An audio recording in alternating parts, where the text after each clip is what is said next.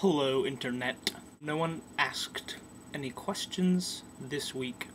And so I'll do what I normally do and just talk about things and or stuff. Tonight I had a dream in which I was blacksmithing.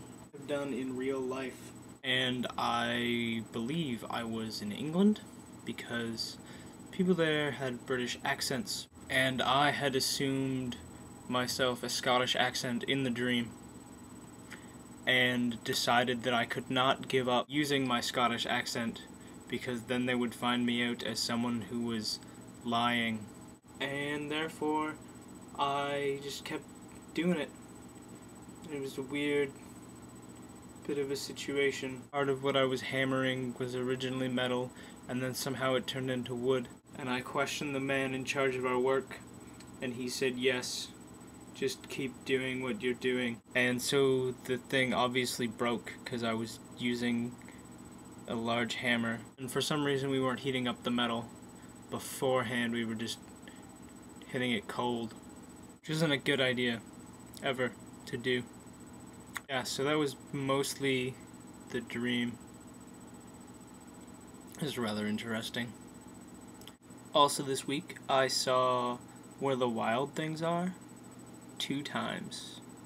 First time was on Wednesday night when I decided that if no one in my house wanted to go see it, I would go alone.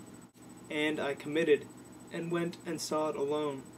It was really good, and it was nice because there was hardly anyone in the theater, so I could just watch the movie and enjoy it.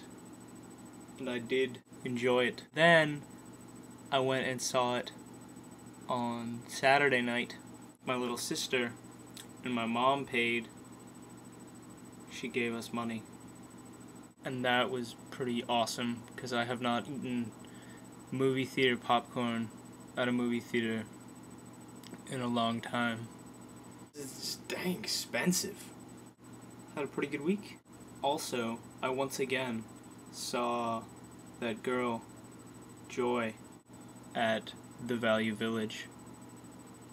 And this time we talked and kind of made up for the little bit of a snub that I got last time. So that's a good thing. Have yourselves a good week. Feel free to comment. See you later.